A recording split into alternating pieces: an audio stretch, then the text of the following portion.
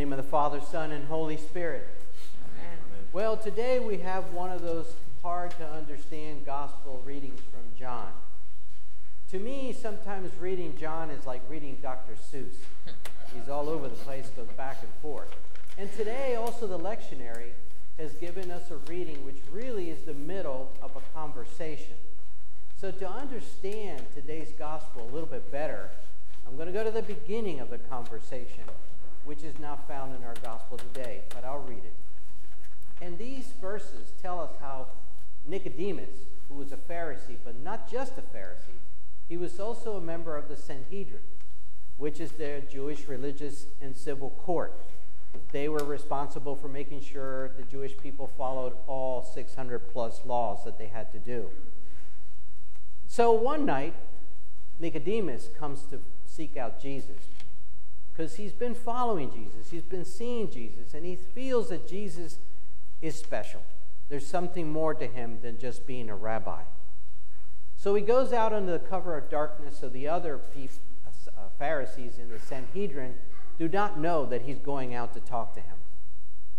And he opens up his conversation with a statement that he knew that Jesus was a teacher that came from God because of all the wondrous signs that Jesus was performing. So here we see that Nicodemus' approach and his words to Jesus are polite and very reverent. And here's Jesus' response to that statement. He says, unless one is born again, he can't see the kingdom of God. Sure, Nicodemus is sitting there going, what? I mean, I just gave you this statement, you're telling me this. But what Jesus was saying to this nighttime visitor, Nicodemus, was that there was no time to waste. If he was really seeking out the kingdom of God, then he must make a new start. He must be reborn, born again from above. But Nicodemus did not understand what Jesus was saying. He was thinking literally a rebirth. So he asked him a couple of really good questions. He says, I'm an old man. How can I possibly be born again? How can I enter my mother's womb a second time? Well, then Jesus explains to Nicodemus what he meant by his statement that you have to be born again. But his explanation is just as puzzling as the original statement. Because here's what he said to Nicodemus. Flesh is born from flesh, but the Spirit is born from spirit. So don't be surprised that I said to you that you must be born from above. The wind blows where it wants to, and you hear its sound, but don't know where it comes from or where it's going. So that's what it's like with someone who is born of the Spirit. Nicodemus is still puzzled. He's probably going, what? How can this be so? Beloved of God, Jesus' parables conceal as much as they reveal. And today, his words to Nicodemus do the same. So it's not surprising that Nicodemus is still not understanding what Jesus is saying. And Jesus is kind of astonished at this because Nicodemus, after all, is a Pharisee, an expert on the Torah. And he doesn't understand how he doesn't grasp that a person must have a physical birth and a spiritual birth. So then he says to Nicodemus, if I told you earthly things, you don't believe. So how will you believe if I tell you heavenly things? And then it is this last comment by Jesus to Nicodemus, he who came down from heaven must be lifted up. That leads directly into our text this morning that we heard read. As Moses lifted up the serpent in the wilderness, even so must the Son of Man be lifted up, that whoever believes in him should not perish, but have eternal life. As Moses lifted up the serpent in the wilderness, if that sounds a little familiar to you, it's because we heard it in our first reading this morning from Numbers. And here, Jesus is reminding Nicodemus of that time when Moses was leading the people to the promised land, and they began to complain about everything. And God sent the poisonous serpents to bite them. But he gave them a way out. When Moses put the bronze serpent on the pole, if they just looked up to the pole, they would be saved. And here, Jesus is clearly making this story in Numbers about the serpents a parable of his own death on the cross. Because as Moses fixed the image of the serpent on the staff, and you all remember that a serpent is actually a symbol of healing. Have you ever seen the medical symbol? It's a pole with a snake wrapped around it. So he says, so Jesus would be fixed upon that cross, and he would die to heal and restore our relationship back to God. Both the lifted up serpent and the lifted up Jesus give new life to those who look upon them. So the parallels between these two stories have some similarities. In both stories, the people were in danger of death because of their sin. In both stories, God provides the agent for their salvation. The bronze serpent in the first story, Jesus in our gospel. And the agent of salvation is lifted up in both stories. And people are saved by looking and believing at that agent of salvation. But there's one difference.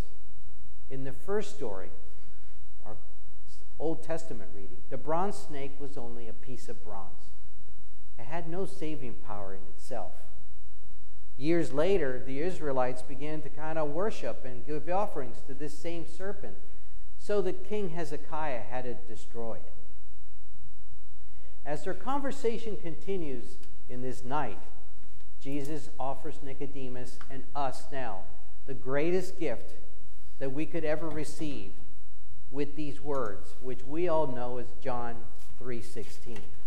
For God so loved the world that he gave his only Son, so that whoever believes in him will not die, but will live forever or have eternal life.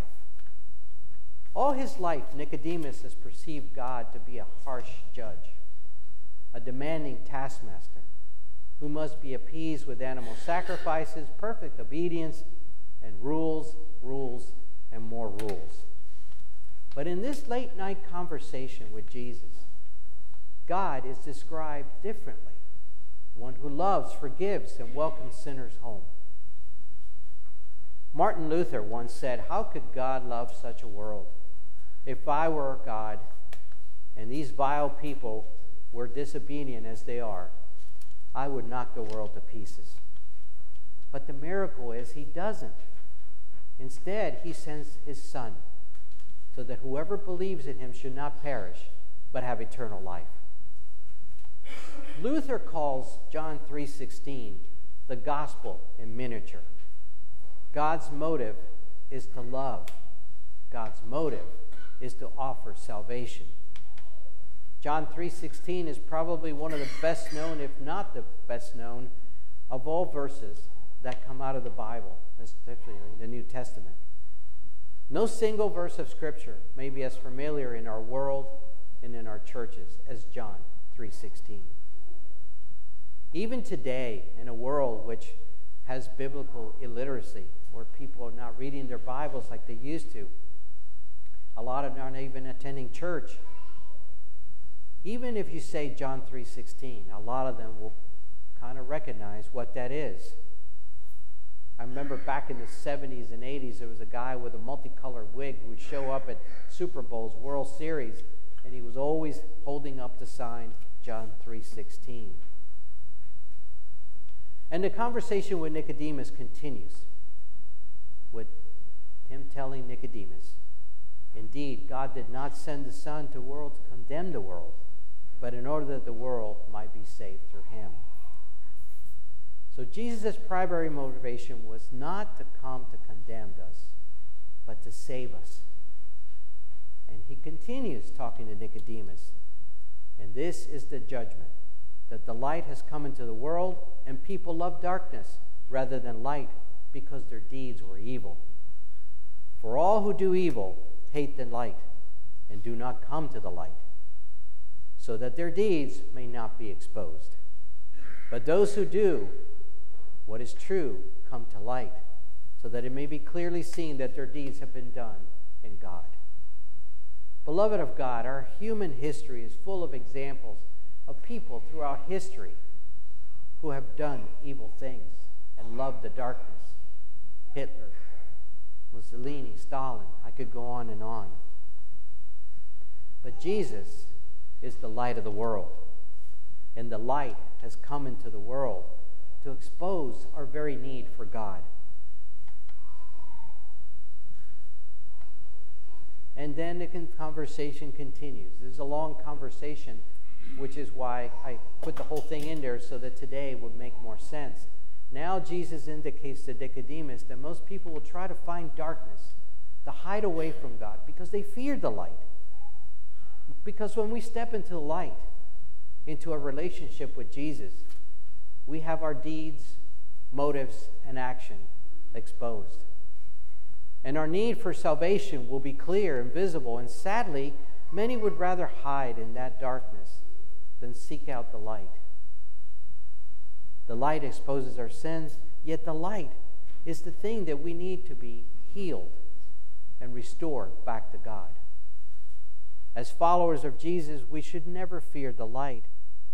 We should rather just hate the darkness, because the darkness allows us to hide away our sins. There's freedom and forgiveness in going into Jesus and experiencing fellowship with Him, because He came to seek out the lost. God loves the world and sent His Son as a way for us to be reconciled back to Him. So do not hide in the darkness, but instead always seek out the light, so you can experience forgiveness and freedom from all your sins. If you don't get anything else from John's confusing gospel today, be sure you get this one thing.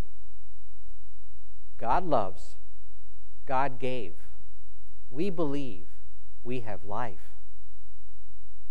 Beloved of God, I don't think it's any accident that this year Lent began on Valentine's Day, which the day we celebrate love. And this is how God so loved the world, that He gave us Jesus. Let us pray. Heavenly Father, I ask You to open our hearts to receive Your perfect love. Forgive us for believing the enemy's lies and for the times that we've willingly turned away from You.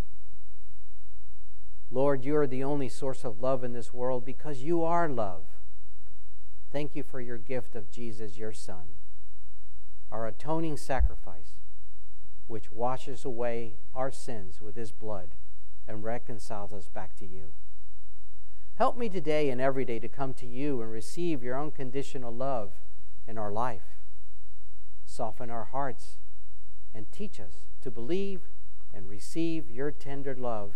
In Jesus' name, amen.